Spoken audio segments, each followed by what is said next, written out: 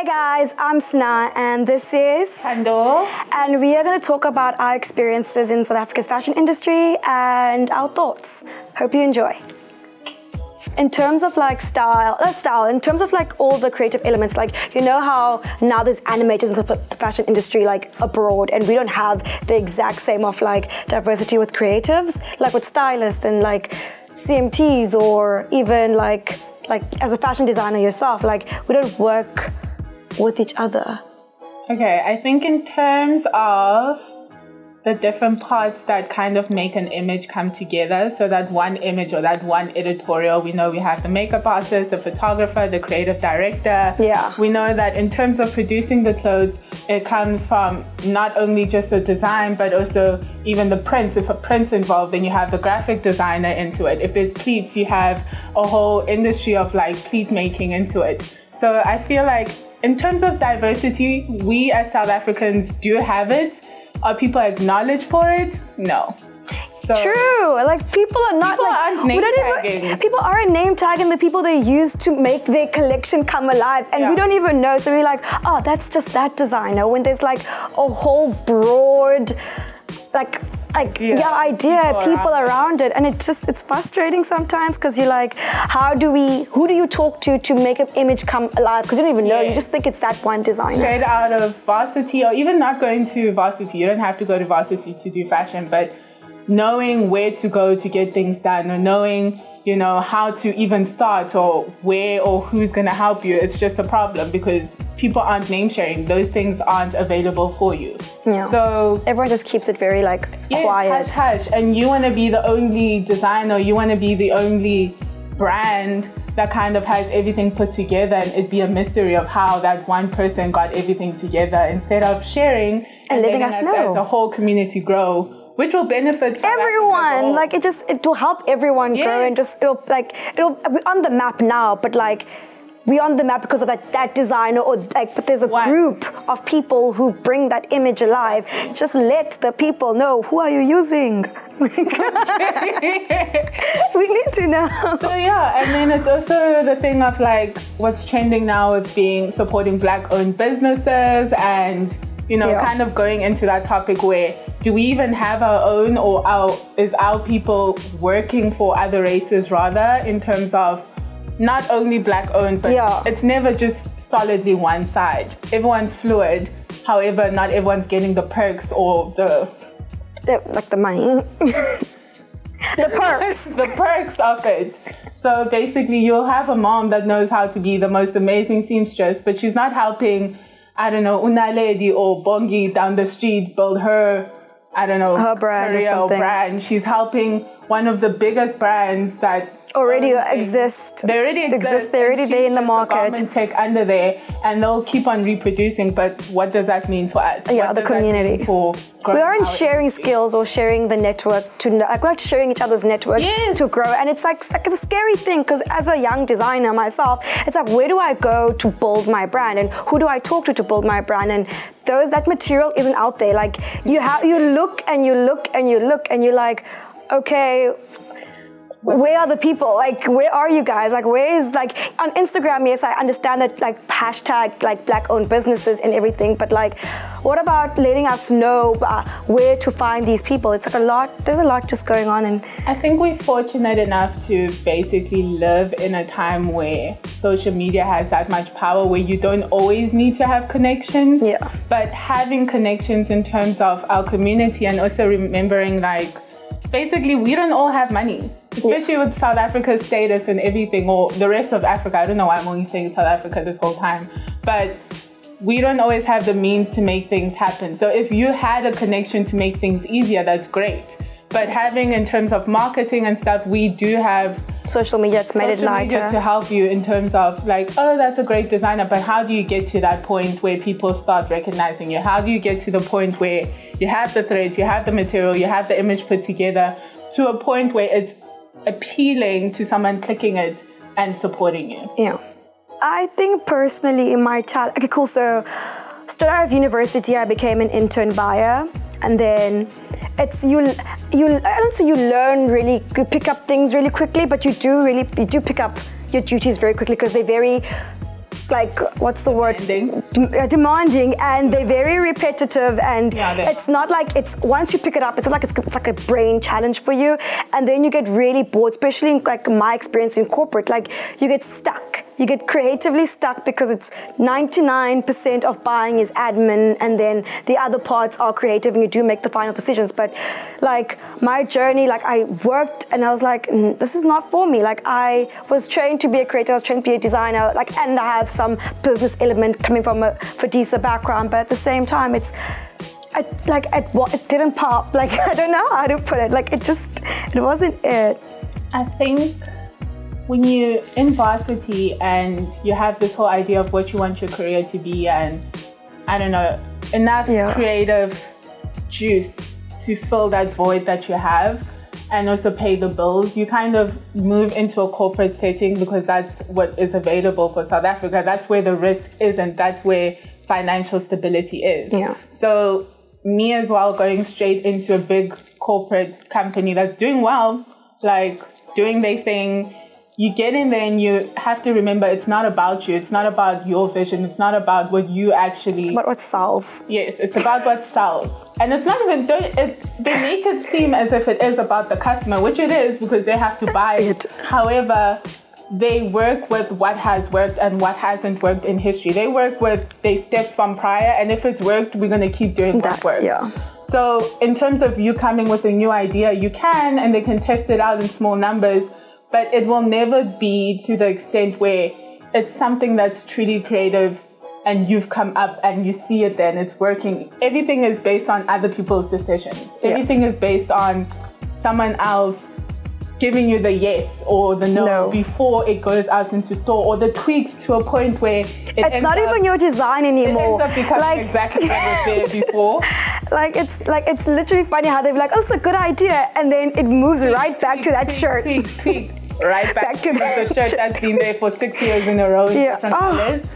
But I think in terms of, you just have to find what works for you. And that was the advice that I was also given when going into corporate and even being there. It's like, it is for you or it's not for you. And you will feel it only when you experience it. So I can tell you now, oh no, don't go to corporate, but it works for people. Yeah. Don't go, to corporate and do your own thing and be creative.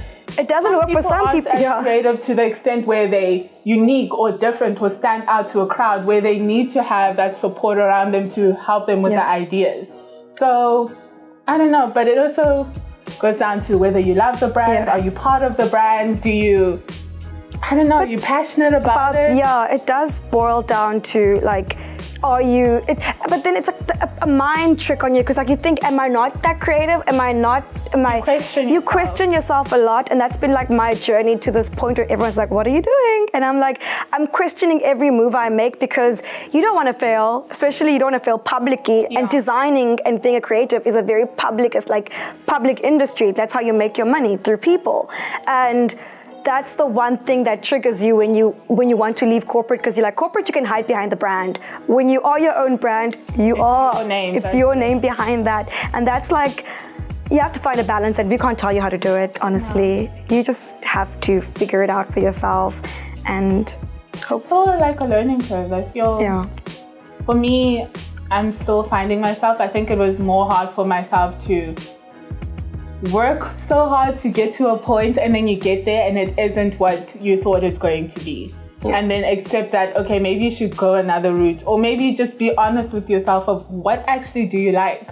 That's why I also think being in this pandemic, it's like it's a blessing and a curse at the same time, but it's allowing people to actually sit down and be like, what do I like? Like, what am I actually interested in? Or why don't I do the stuff that I used to do? Or why don't I just sit down and actually build a puzzle or do a little DIY, or find these little hobbies and stuff that you're actually good at and like work on that skill? Because even my problem with corporate is, you're good, you're doing something that's repetitive every day. If you like it, cool. But the world is changing and you need to adapt your skills. Yeah. So you can be good at one thing, but you're not going to be good at that one thing forever, because technology is changing. What's your next step? Are you going to be only that one person who's a buyer for that? I don't know, like learn illustrating, go into 3D, go into animation when we're seeing all of these fashion shows and these amazing things. Like, you need to be adapting your skills while also working on one thing. So multifaceted people. Yes. We need more. It's very hard to be multifaceted. But you have to be. I think that's the trick of our generation, is we're also just not satisfied with doing one thing. Yeah. And if you think you're going to be, then you're going to be disappointed. But happiness is kind of just doing more than one thing, feeling like you have an identity and not always feeling like you're trapped or in this. Or you're part of someone else's identity. I feel like that's the one issue I had with corporate. I just felt like I was being pushed into their version of something, and then. I also don't like listening. Hey, yeah, it is done. Listen. Or creative criticism, where it's like. It's like, but who are you? But who are you? Like, and you have to remember, like, even with creative, even just a simple thing as telling your idea to someone else, they are not going to see it the way you see it, or buy it the way, like, it's never going to happen. Until it's in the flesh, and they're like, oh, okay, cool, it works. Amazing. Or if they don't like it, I learned very fast not to take things personally in industry, because you will cry yourself every day. Don't take anything personal. Do not burn any bridges. Yes. You will find yourself, this industry is so small. You think it's big. It's a tiny circle, and everybody knows everybody. Yeah. That one job that you worked, she's friends with someone at that other job. That's also your director now, and friends with your line and then that boss is that person's best friend, and then they also went to school together, and you're like, it's a lot. Be nice to everyone. Keep it hush hush. Don't put your personal life in anything, because they will find you. I don't know how they found me on. I don't know how they find me on my private life things, but they find you. But in terms of the industry, getting into it, try everything out. Especially if you're young. You have try it out. So much time to try. You have so much room for failure, and don't be scared of failing. Trust and believe. It's not even failing. It's not even, because you're going to learn and you're going to be better, and you're going to come back, and it's going to be. You got this. Like, I know so much from corporate now. Like, I do. Some things. You can't try me. You cannot. I'm like, where are my swatches? Where are my samples? Yes. Like for QA, like you learn so much. Go through the process, and if it's not for you, it's okay to leave. Like, I think we learned that it's okay to change. Don't leave. Change your mind. Should we be collaborating? Should we be collaborating? I think we should. I think we've started. Do I think we're doing enough? No. We've seen this with Woolworths collaborating with, I think they had 5 different South African designers, which was actually good to see. Collections. Well, I was so excited. And I think that kind of helped them get a platform, or a bigger audience. Not platform, but a bigger audience. It did help. And in terms of the rest, they're not doing it. They're doing really enough. But I am seeing some, I think Rich collaborated with, I think he collaborated with alcohol. Was that alcohol? Yes. Yeah, it was Joe Next. Yeah. Sorry. He did the whole alcohol thing, which was cool because we love him, and but in terms of collaborating, I think people should be collaborating. I think it really does help. I think it's sharing audiences. I think it's just having your audience and your target market kind of fuse, and then you guys both grow together. The same thing of you do grow, you build the industry when you collaborate and when you share. And but I think most of the interest is not coming from South Africa, but coming from abroad into South Africa. Like, everyone else sees our potential, but instead of us seeing each other, we see competition. We see competition instead of like, it's like I need to be on top, or it's like, I must help my sis to get like, but I think once we see that the world is like literally trying to get our designers out into it, we'll actually start. No, they're not even budging. Okay, we're not budging. I mean, corporate, they're not even budging. For them, it's like, do you in line with our values? Do you this? They're not seeing the actual potential of clients. Generally, Beyonce's face is on something you're going to buy just because it's Beyonce's face. They don't see that aspect. For them, it's like, it's not. Let me not say the name. It's not. God damn, there are so many. Hi, I'm one of them. I haven't started yet. So many.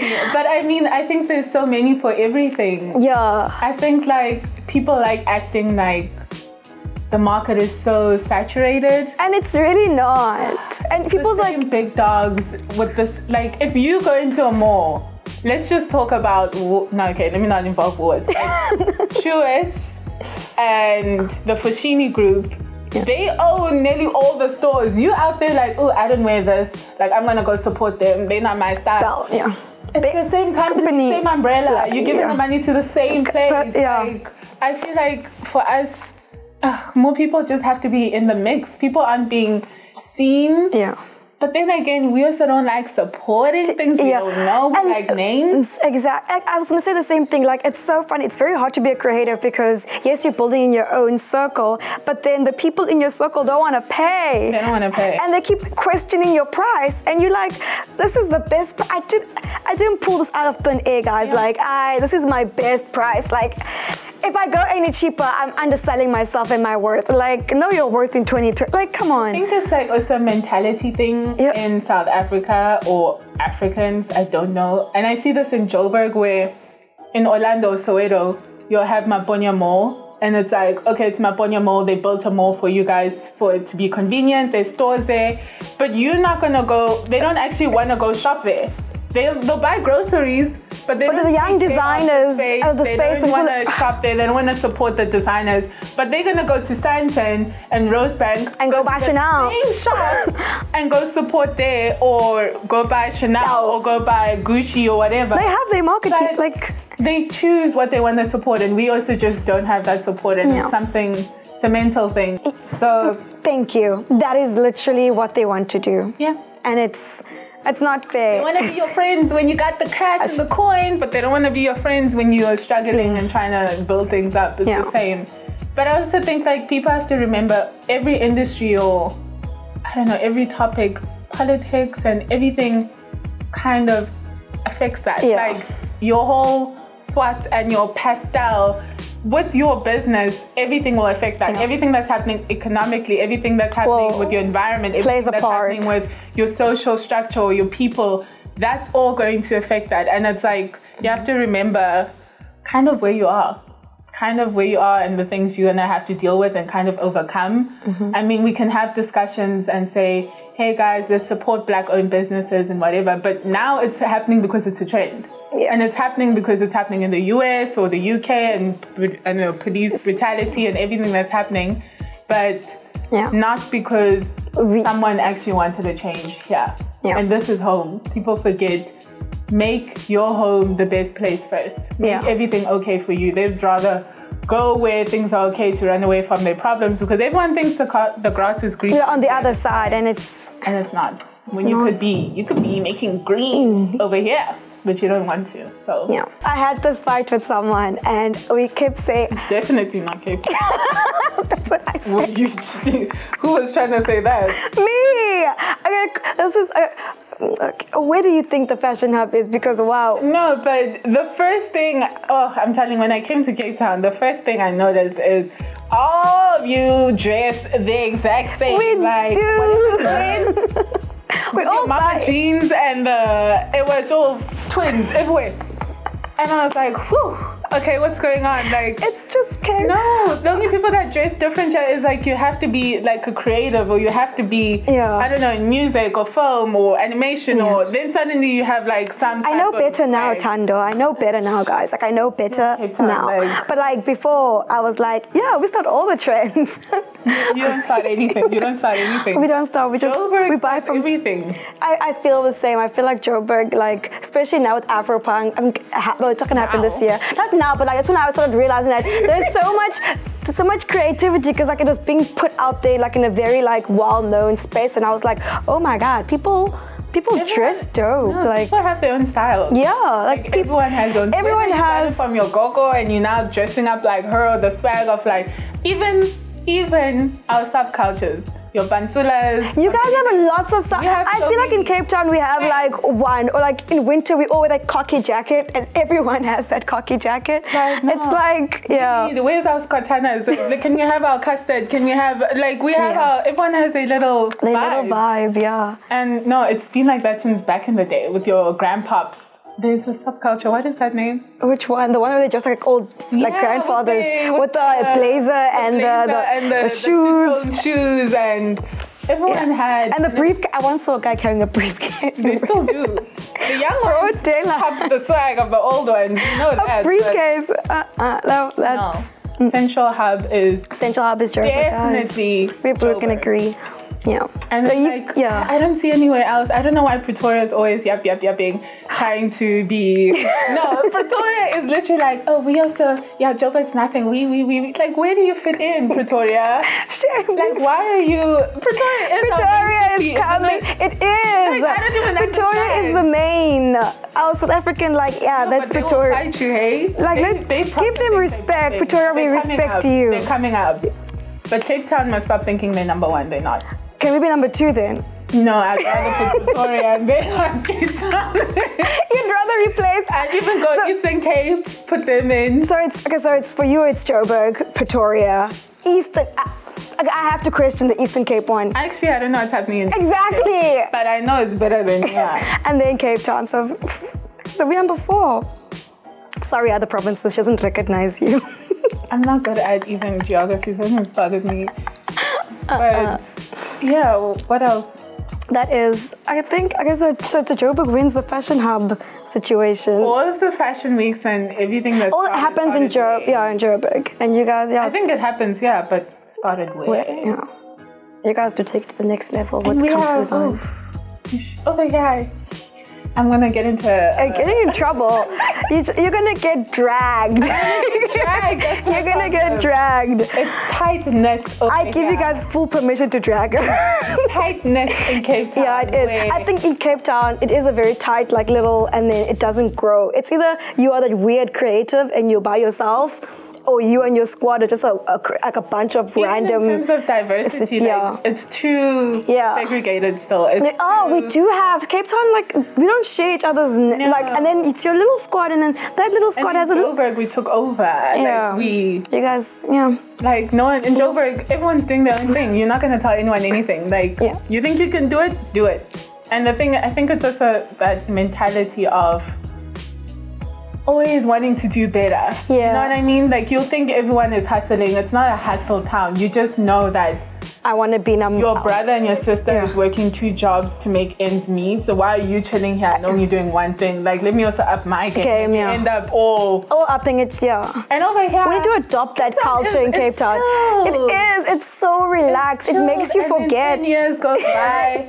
And you've been doing the same job, and you don't know people what's happening. People here are comfortable. We're comfortable in doing one thing, and then it just. Then you wake up, and one day you wake up, you're like, let me also try this. And you're wondering why the 2000s are beating you already. They already asked these questions a long time ago. They answered and asked these questions a while, and we are like, what's happening, guys? Let's just sit down and talk about this. But I love Cape Town, I stay here. So. She lives here, she has a residential card and everything. We love Cape Town. Let me not hate. Drag her, guys. Drag me. I love the beach. We have the beach. What do you do? Hike and go to the beach? we hike and go to the beach, and then we do the whole sport Lux thing. We don't actually. I don't know what you're talking about. We don't. We try. Okay, we're talking about fashion. Anyway, fashion hub and most stores that are available, most stores that come into South Africa first, genuinely go to Johannesburg. It's like H&M and everything you think is coming first, but then you guys get it. Everything goes there first. You see how South Africans react to it, you see how majority of the numbers of people react to it, and then they'll bring it. That's how it works. And then Eastern Cape, and then so we're number 2. She changed. No, maybe number 3. Yeah, we're number. Pretoria. You keep forgetting. You forget Pretoria. Why are they number 2 if they but they're cool. We love you, Pretoria. I don't even know what happens in Pretoria, we don't know. We just hate, but we don't know. Probably it's nice. Is it nice? Okay. One day we'll see the fashion. I never heard of Pretoria Fashion Week though. Either way, whether you're in Cape Town or that side, you're doing vibes. Street style, you just gotta help your people out. Your homies at home. Help them. Pop them up. Okay, cool. So we'll see you in the next video. And if you want to suggest any topics you want to know or anything you want to know, please comment and subscribe and click the bell, all those beautiful things. And we'll catch you on the next video.